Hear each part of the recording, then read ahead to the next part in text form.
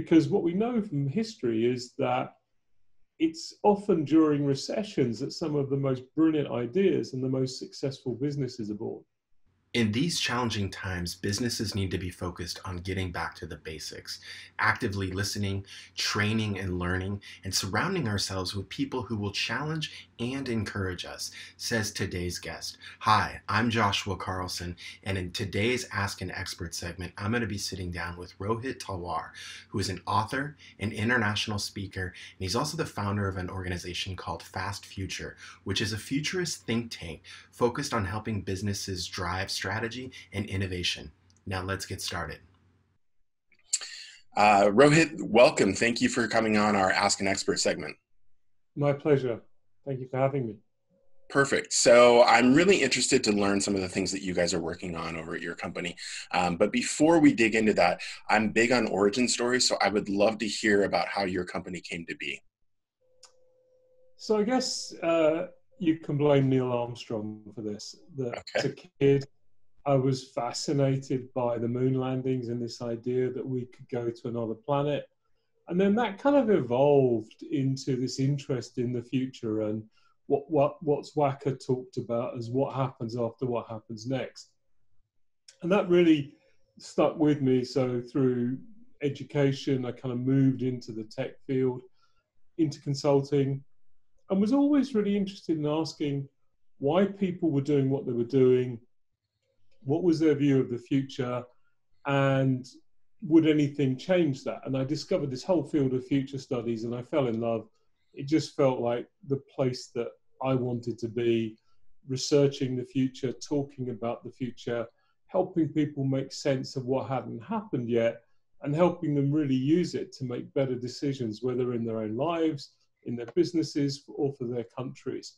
And so that's kind of the origin story. Lots of healthy accidents on the way, lots of interesting kind of serendipitous moments that accelerated me on the path, and lots of challenges in terms of shocks to the world like the current pandemic that have really forced me to question what is the value of futures work and to discover that actually it's one of the most powerful tools we have to help us navigate through and beyond what's going on now.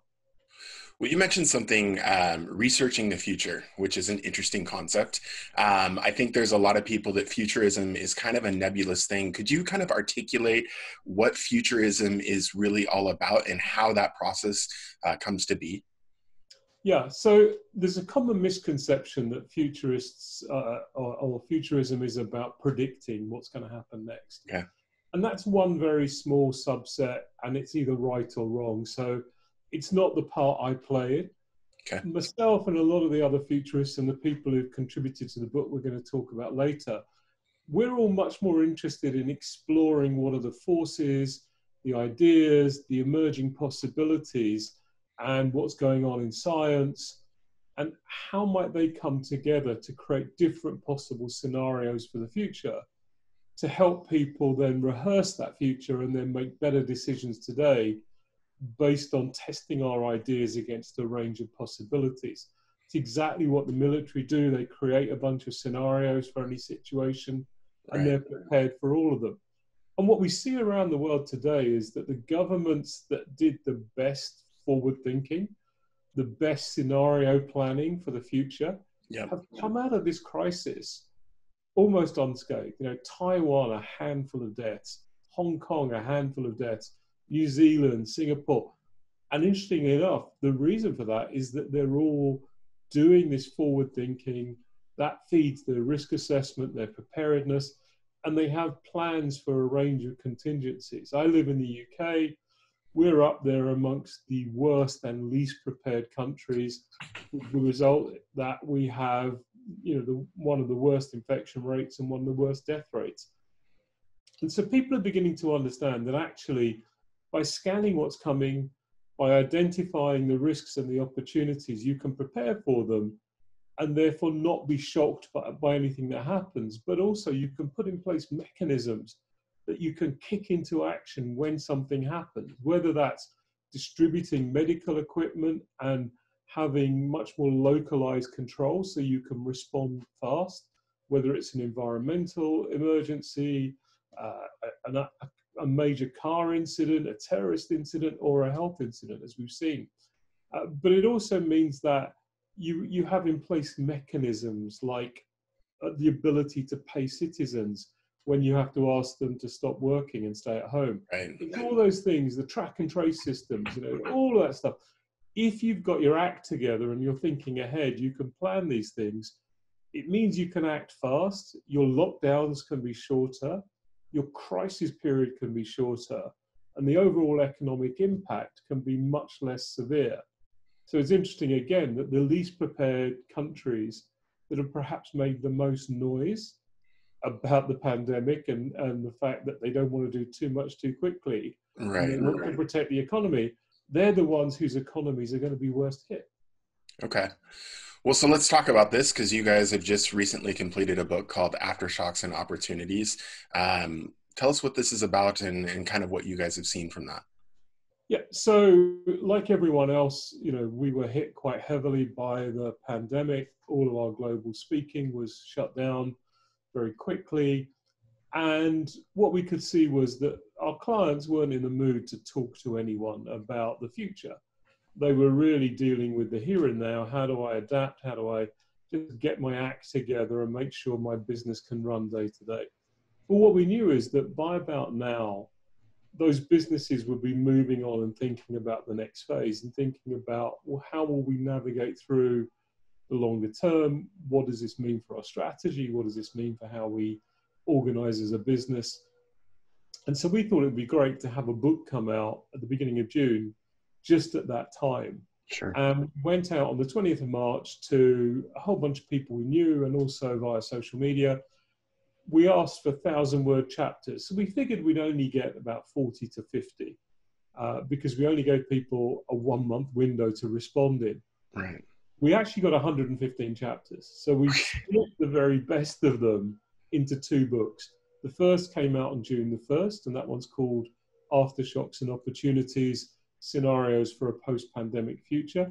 The second, which will be catchily titled Aftershocks and Opportunities 2, will come out in September. And really, we're trying to focus on what might change, but also what might stay the same. Because one of the things I keep saying to people is that if we look back in 2 years' time, I think we're going to be unpleasantly surprised by the amount that hasn't changed in our world. Right. But also a lot will change. So in the book, we talk about some of the critical shifts and scenarios that could play out. We talk about some of the changes in society and social policy that people anticipate or that might be required. We talk about the implications for government and the economy. And finally, we look at what this could all mean for the future of business and technology. So there's some really rich chapters from some incredible thinkers. And they're a mix of, if you like, narratives about what might happen and discussion of the different possibilities, through to people painting scenarios set at a different point in time. And there's some great ones. We've done some opening scenarios looking at both how the pandemic might evolve, but also how the economic recovery might evolve. Right. So you're going to kind of cross axes, you've got 4 scenarios, and they're used by people to plan. What we find is that people are generally very, very, very bad at planning for the worst case scenario. Naturally, as humans, we want to be optimistic, we're growth orientated. So we all want to focus on the recovery. But right now, it's really important to think about that scenario where the pandemic isn't eradicated for a couple of years. Right. And the economic recovery takes a couple of years. Because what we know from history is that it's often during recessions that some of the most brilliant ideas and the most successful businesses are born. And so this is a good time to be thinking about that, because the ideas we have could work then under any scenario. And then the rest of the book, as I say, we've got all these ideas, we've got scenarios about the future of the US, about what would happen if we call the pandemic too early, and a really interesting one around what would life be like for kids and their teachers in 2037. So kids who were born as a result of the pandemic if you like, of the lockdowns, what would their lives be like? What would their worldview be like? And how might their view differ so dramatically to that of the teachers who'd lived through it? A brilliant chapter, really interesting. So there's so much rich content, and really well written by the individual authors. And the great thing is these are all chapters of about 1,000 words. So literally you can read them in a 5-minute break between Zoom calls. Or, you know, if you used to commute, whatever you now do to fill your commute time, you can read the book in, you know, a couple of sittings. And it was deliberately intended to be that way, so that people could just immerse themselves in the future and then start to feed the ideas into their work. Okay, well, I'm excited to hear that you have a second book coming out, because my follow-up question was kind of around, I feel like we've been hit with this perfect storm across 3 fronts. So obviously the pandemic from a health standpoint hit us aggressively and hit us fast at first, but immediately following that was an economic, you know, depression. Now we're in the midst of social unrest, right? It's kind of been the powder keg that's sparked off. So I'm curious if you guys are looking at that and will be probably having any insights with that second book. Well, it's interesting. We're having a debate about whether we should ask for someone to write a chapter that really focuses on that issue of social movements. A lot of people in the first book talk about that, and a lot of the chapters in the second book touch a bit on that, but none of the chapters were written prior to the George Floyd incident and the rise of the Black Lives Matter movement, or the resurgence of it. But I think the general themes are there, that, you know, what we're seeing is protest against a system that feels unthinking, unfair, unbalanced, right. And in the case of the Black Lives Matter movement, definitely not colorblind. And so there's a recognition that there'll be a lot of pressure to change things, whether it's through the ballot box, whether it's, you know, pressure on organizations to change the way they behave, whether it's just socially, our friends now taking a different view. One of the most powerful things we've seen is that if you look at the people on the protests, most of them probably voted for the first time in the last election here in the UK, or the last election in the US, or might be first-time voters this time around. And they're really aware that we need to do things differently. We need different systems, we need different values, we need different behaviors, and we need a more globally inclusive picture. And I think there's in that generation in particular, they totally get that climate change is a global phenomenon, that the pandemic travels around the world in seat 43C of a plane. So whilst any country has the pandemic, we all are at risk. And that inequality and racial bias, minority bias, discrimination are there in every country, whether it's the horrible figures around women achieving equality around promotion and pay. You know, it's still over 200 years for us to get to parity, which is nonsense. Right. Or it's around the treatment of people with disabilities, or it's about the myriad issues that people of color feel. But perhaps the most powerful thing that's going to come out of this is this shift from telling people what the answer is to the problem they're experiencing, and them saying, well, hang on, you've not answered the question we had. You've not acted on the issue we're raising. You've solved a different problem. This time around, I think there's a much greater understanding that the most powerful thing we can do is listen. And that's, I think, the lesson that organizations and governments can take into everything they're doing. You know, we've deliberately not made a single sales call since February when we saw this evolving. We haven't tried to sell anything to anyone in that period. Right. If they approach us, we'll talk about it. What we have done is an immense amount of listening to our clients and people in the marketplace to say, how does your world feel? What's changing? What do you see coming?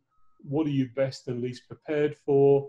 Because for us, we think this is a brilliant immersion in learning that we can then turn into effective solutions. But I think right now, the lesson for all of us from this big social shift is this idea of listening, and listening far more and responding far more. And we've become really good at rapid responses in the pandemic to all sorts of things. So we've demonstrated that we can move at speed. If we can take an entire organization of, 20, 30, 80,000 people and move them from offices to working from home and see almost no impact on productivity, then we know we can do massive things at speed. And all the issues that are being raised around the world, and it's not one issue, I think we can make a lot more progress than we anticipated. And it's interesting that it's not a direct aspect of the pandemic that's going to drive the most shift, but the fact that a lot of us were at home, so we were all seeing the same videos. Right. The media were bored out of their skins with talking about the pandemic. So the story became one that they've given a lot of attention to. And secondly, I think young people around the world really mobilizing and saying, this is our moment to really hammer home some big messages and to try and affect change. And so that combination are, in a sense, second order effects of the pandemic, but they could be the biggest outcomes.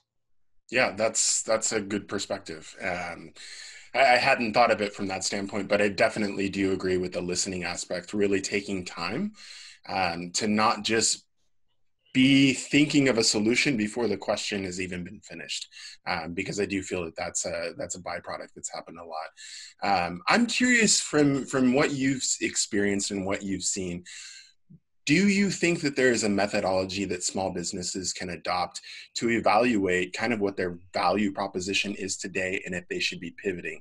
Because I think there's a lot of businesses out there that are, they're trying to get by right now, but they're not sure what the future holds. So they're not sure what they should be doing right now.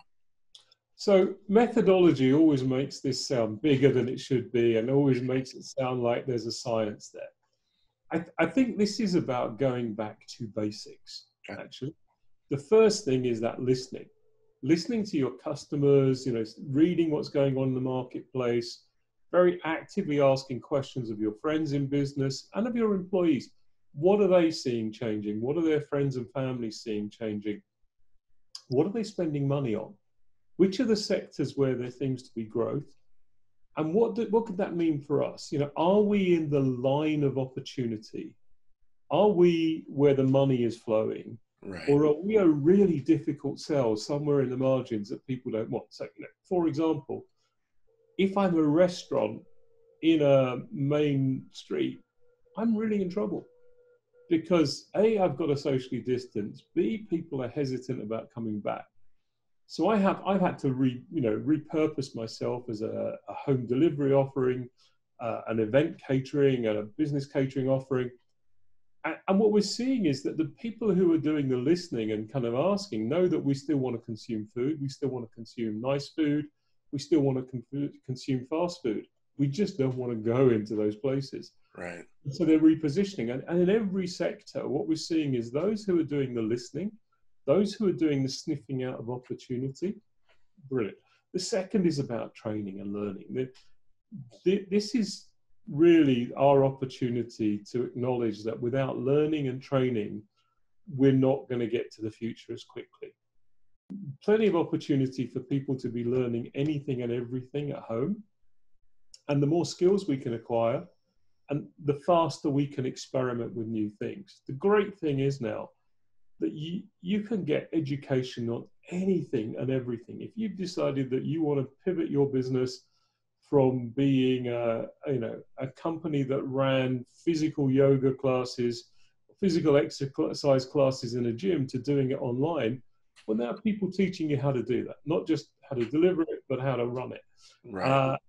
You can go to all the major education institutions and get education for free. Take Harvard X.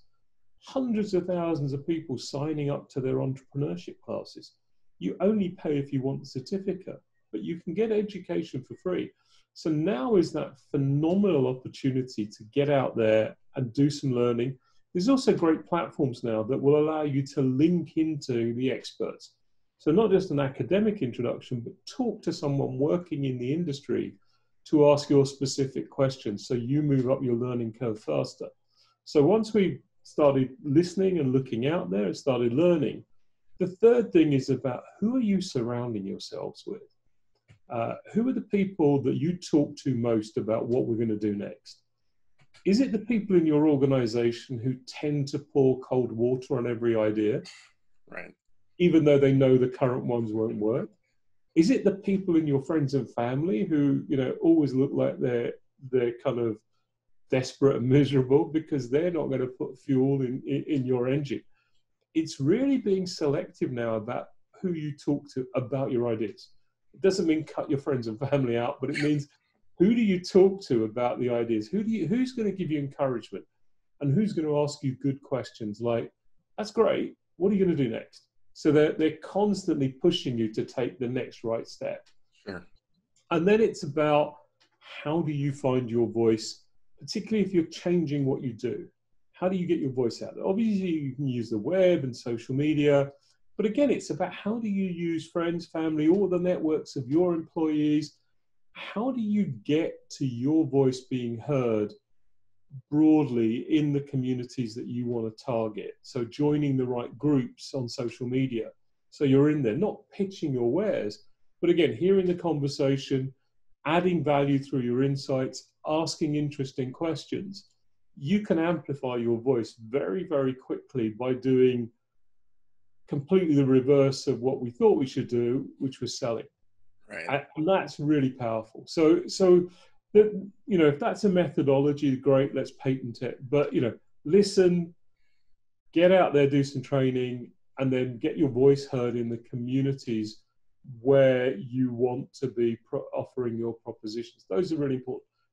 Obviously, attached to that is a willingness to experiment in the design of the offering, the pricing of it, how it gets delivered, and being really flexible to adapt to what the market is telling you. Because as much as we think we know what we want to do and what the market wants, it's only when we launch that we find out whether the market thinks we've got a winner or, you know, a disaster. So that ability to adapt and flex is really important. You know, this is that kind of time where the most interesting conversations I'm having are with business leaders who are signing up at a phenomenal rate for classes in Buddhism. I'm amazed at this, that almost every day I'm talking to people about what they're doing.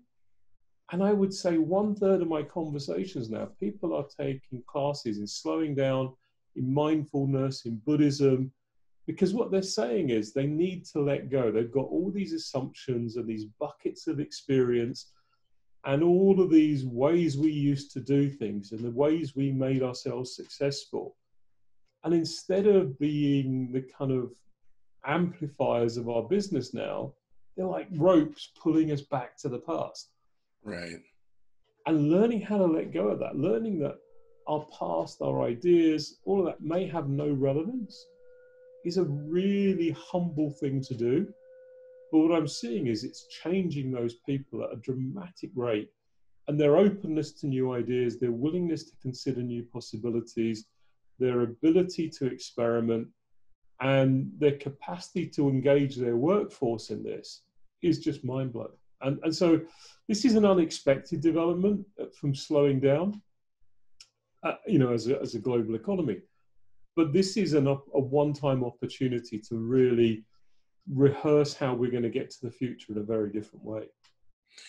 Yeah, I totally agree. I'm curious, as a futurist and as everything that we're talking about right now, one of the impacts that we've seen are students, right? And so on the surface, we've seen students that are graduating, you know, with no audience. They're not getting the accolades that they would have wanted. But I'd like to approach this slightly differently and maybe target the high schoolers.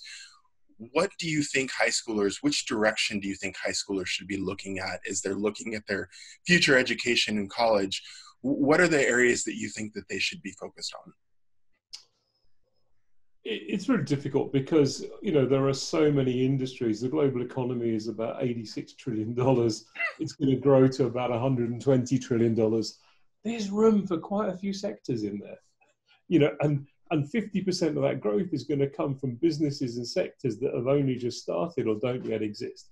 Right. So there's a phenomenal opportunity out there. The key is that they're looking and finding what interests them. I think what's really going to be successful in the coming years is people following their interest and discovering that there's a community of interest, and that you can either build a business in that or you can join it. So whether it happens to be data mining and artificial intelligence, whether it's green eco solutions, whether it's becoming a therapist, because Lord knows we're going to need a lot more of those. We already do. Online therapy is one of the big growth industries. Right. So it's following your passion more and more, and really asking yourself what interests you, what motivates you, because that will really encourage people to take the next steps. I would say that the single biggest, scariest, and toughest challenge facing high schoolers is getting their parents to shut up.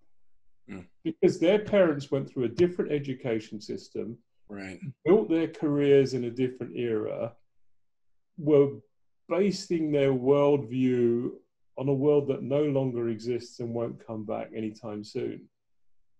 So that advice they're giving is at best useless and possibly toxic.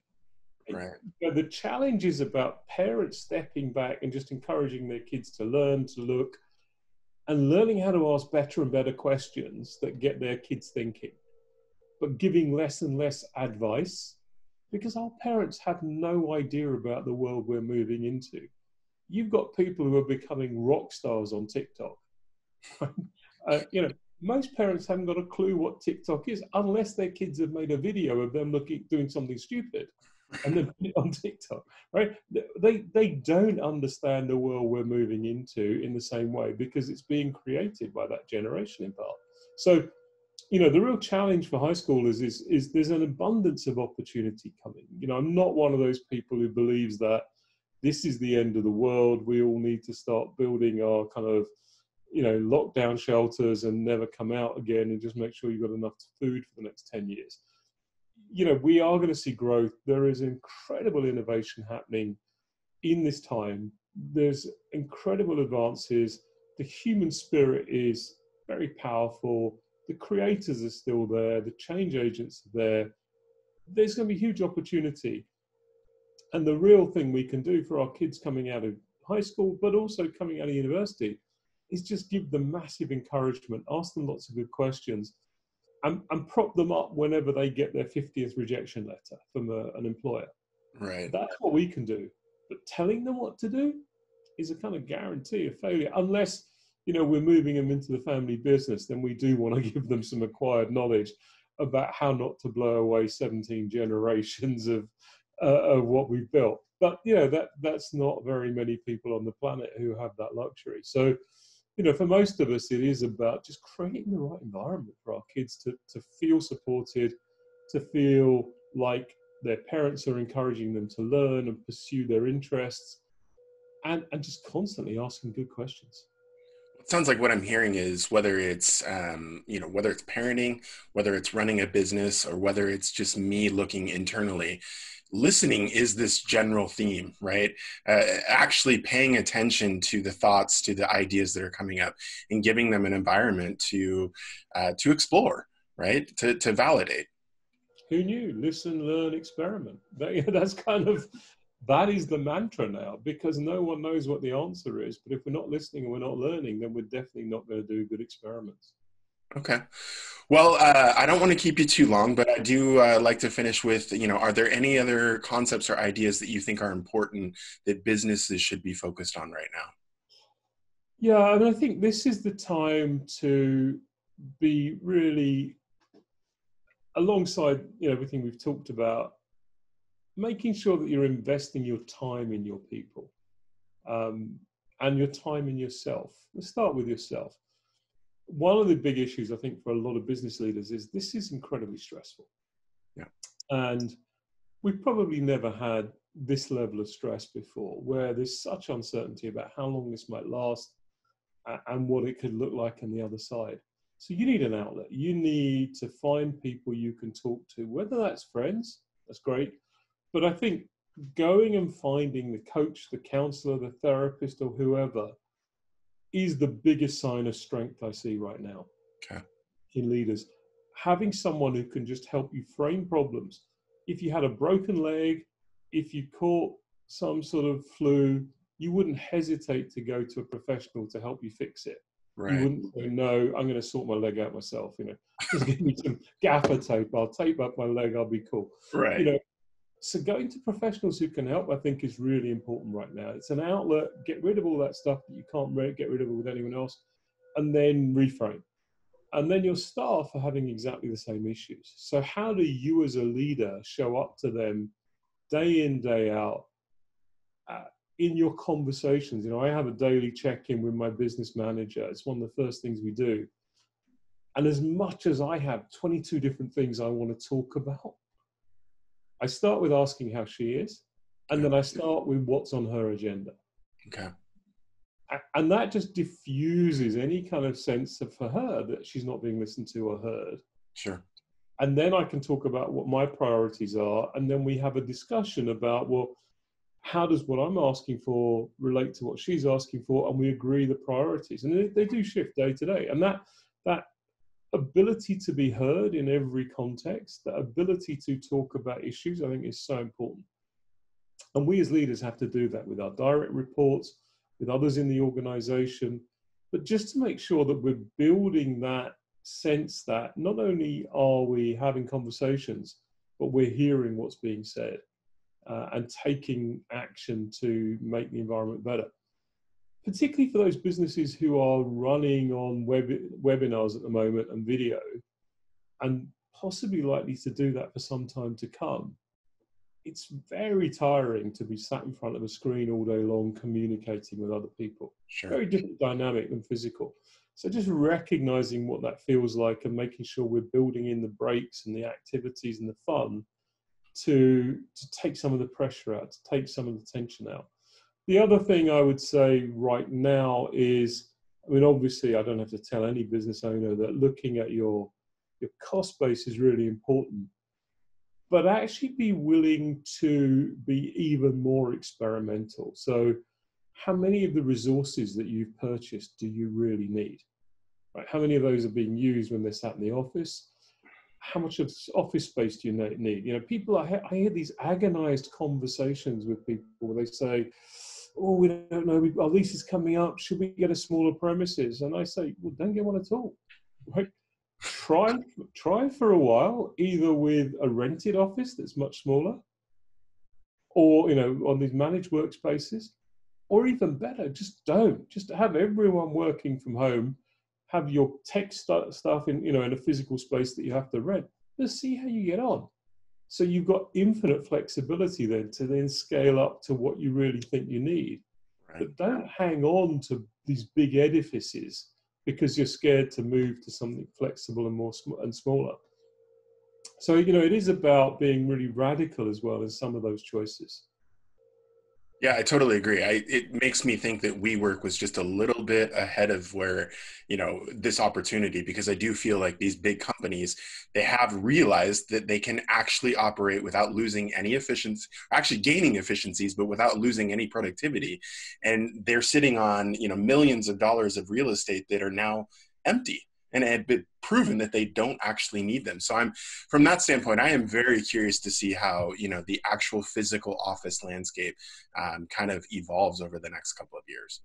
Yeah, I think whenever WeWork was born, it was going to be a disaster. So, right? You can't build a business. That's like saying, let me go out there and buy retail outlets or rent retail outlets everywhere, just in case someone might want to come and sell from my shop. Right. You don't do that unless you're, if you're a shopping center, you might do that because you know how to manage it. But even they're struggling. Yeah. But a shopping mall. But go out and rent all these blocks with no idea if you could fill them, no idea if people were willing to pay the charges you're talking about, and no idea how sustainable that might be, is really hard. And they've learned that, as every other managed office space provider has learned, it's a business model that's fundamentally flawed because you've got no distinctive advantage. And as soon as you think you're getting successful with someone because they're growing and they're taking more space, the first thing they want to do is to get out and halve their rental costs, but Right. get a bigger space. And right now, everyone who's got office space is going to be wanting to let that out on relatively short lets at a cost that just about covers their heating and lighting bills. Right. So WeWork is going to have the ground taken from underneath. You know, if its investors want to keep pouring money in, that's their choice. But it's not a good investment, I would say. Okay. Fair enough. Well, I appreciate you coming on today. I look forward to the second book coming out in September, and hopefully we can have you on again then. Brilliant. Thank you. My pleasure. It's been a lot of fun. All right. Thank you. Thank you.